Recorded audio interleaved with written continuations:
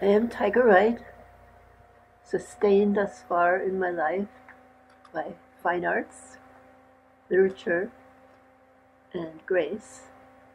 Last year it was the best piece of luck to find a Dickens universe, which occurs every year very near my home in Santa Cruz, California, except with the sad exception of this year occurring only virtually because of COVID-19. So last year's session's centerpiece was Barnaby Rudge, A Tale of the Riots of '80 by Charles Dickens. My passage today is from chapter the second in Barnaby Rudge. In the reader's first encounter with the locksmith Gabriel Varden, Dickens describes this character in lovely language, and he calls tender attention to a demographic that is often marginalized, our elders. So here goes.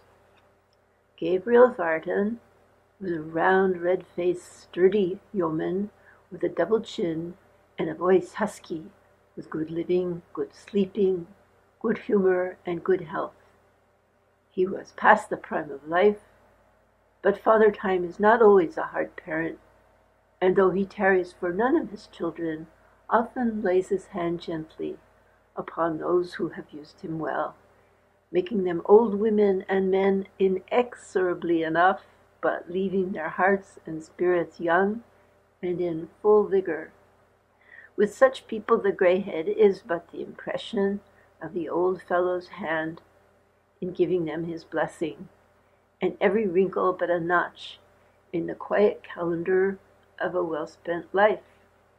Gabriel Varden was of this kind, bluff, hale, hearty, and in a green old age, at peace with himself, and evidently disposed to be so with all the world. I am drawn to this passage because American culture often dismisses its elders as disposables. It assumes that the aging process must defile us. I find Dickens' words more lovingly in tune with the truth that beautiful people are all around us, regardless of how many birthdays we have had, and regardless of the physical traits arising therefrom.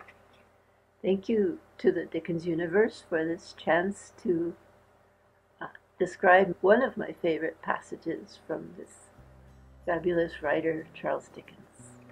Thank you.